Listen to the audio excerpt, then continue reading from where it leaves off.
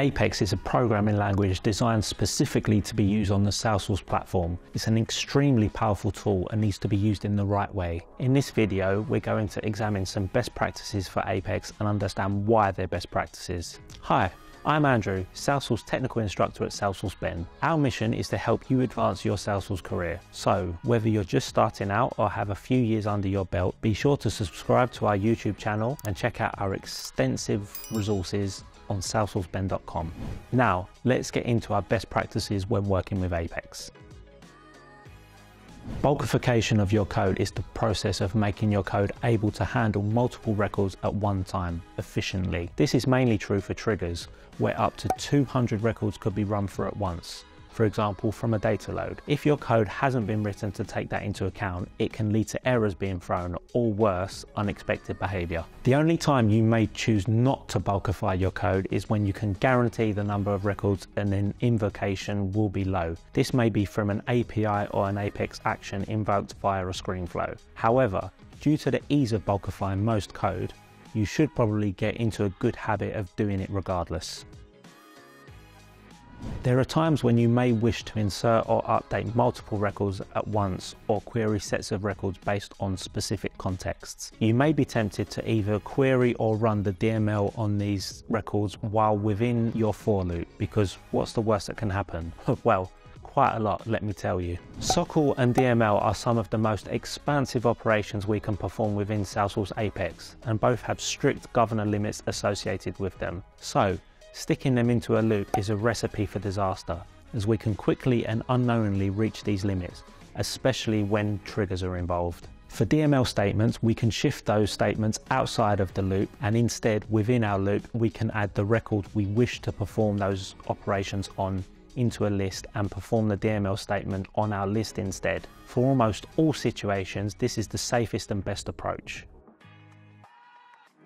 This is another best practice burnt into the minds of most developers, and one which we have all probably broken at some point. This one can also be referred to as avoid logic in triggers, but regardless of how it's referred to, the intent is the same. When writing triggers, if we place our logic directly in the trigger, it becomes very difficult to test and maintain. Instead, what we should be doing is using our trigger to call classes specifically designed to handle our logic. These can then be easily tested, maintained, and reused. We commonly call these classes trigger handlers.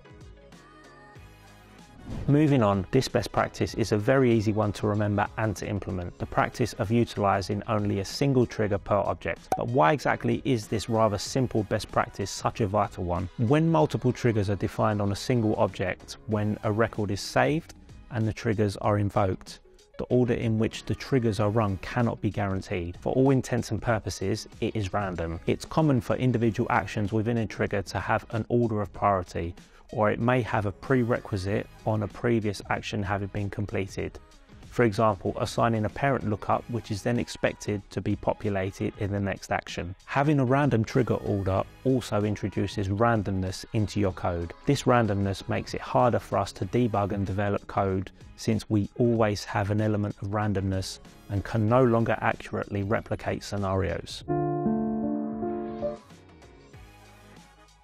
When we begin writing a brand new class, one of the first things we should do is declare our sharing model. If we require our code to bypass record access, we must always declare without sharing.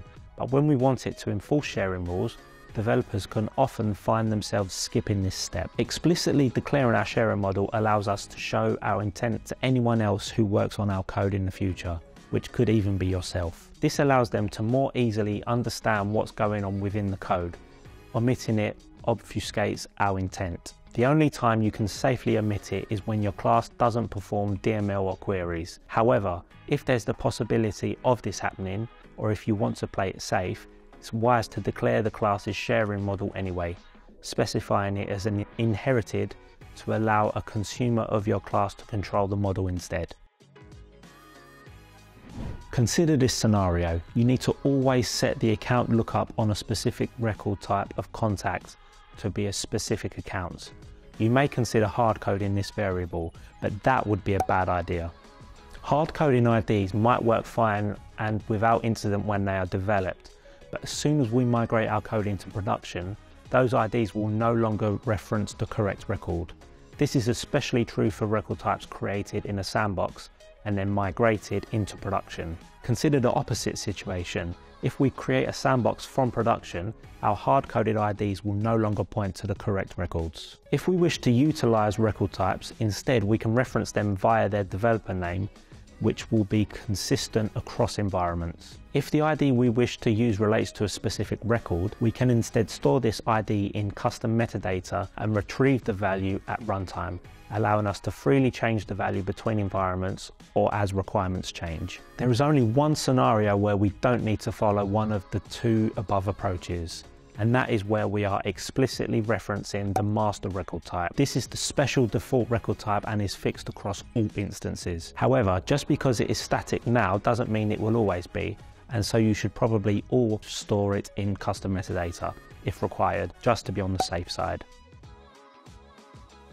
One of the many and more esoteric governor limits within Salesforce Apex is the heap size limit. This is a runtime limit on the memory our code consumes dynamically as it runs. And if our code exceeds this limit, the governor system will terminate our transaction. When we query a large set of records and assign the results to a variable, a large portion of our heap can be consumed. While this might be fine during test runs where the volume isn't as large as in a production environment, as the query dataset grows in volume, more of our heap will be consumed and the result of a query could easily push it over the limit. Instead of assigning our query results to a variable, we can place our query directly as the iterable variable in our for loop. This causes some behind the scenes changes to how the query is performed, causing the results to be chunked and processed much more efficiently and transparently, preventing us from running into heap limits we may have previously encountered. The only time we might want to avoid doing a SOQL for loop is if we are performing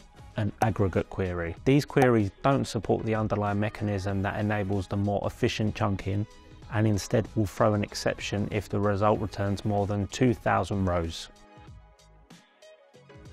Next, we have naming conventions. Naming conventions tend to be a hot topic in any developer team. The benefits are clear if everyone follows them, as they make it easier for other people in your team to understand what's going on within an org. The specifics of what makes your or your team's naming convention are up to you to decide, but following this will reap plenty of benefits when it comes to maintenance and collaboration.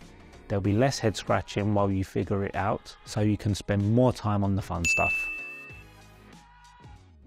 When we are writing code for an org, the chances are the sections and pieces of that code are repeated throughout the code base. One may be tempted to simply copy and paste these methods or code blocks into different classes, but this very swiftly creates an unmanageable mess. Imagine a scenario. You've written a useful method to help assist build dynamic SOQL queries. Another requirement comes up that you know will benefit from this method, so you copy it into your new class and it works well. 3 weeks later, a rather severe bug has been found in the initial consumer of your method, which you promptly fix. But now you need to go and apply this fix to the other class you added it to. This very quickly becomes unmanageable, as you need to update every place it's been copied to, and each time it introduces a greater risk of further bugs due to human error. Instead, what you should be doing is placing these reusable pieces of code into their own self-contained classes and calling these classes and methods where you require that functionality. This can massively reduce the complexity of your code,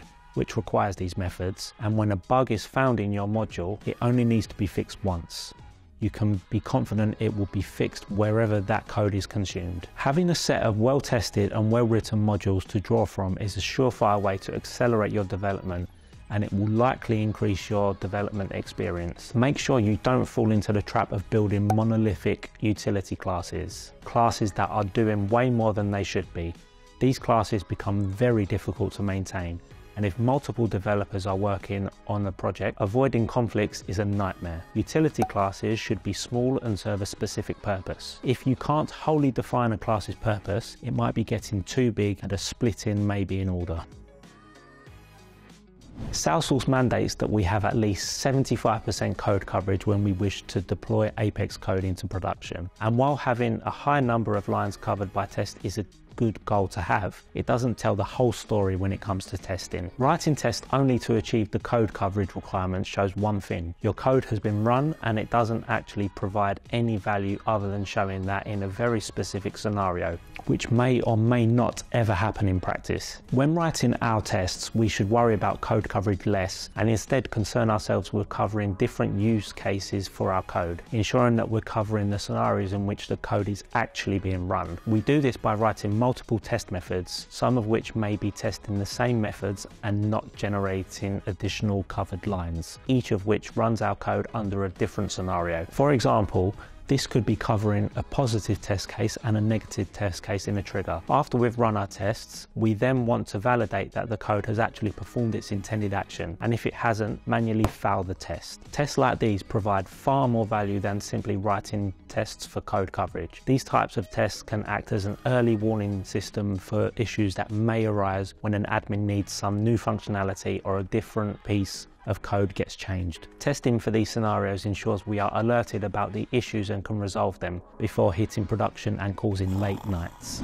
Best practices are a vital part of every developer's life. Knowing the why and the what can help us grow into better developers, allowing us to make more informed, smarter decisions about the impact our choices can have, both in the short and long term.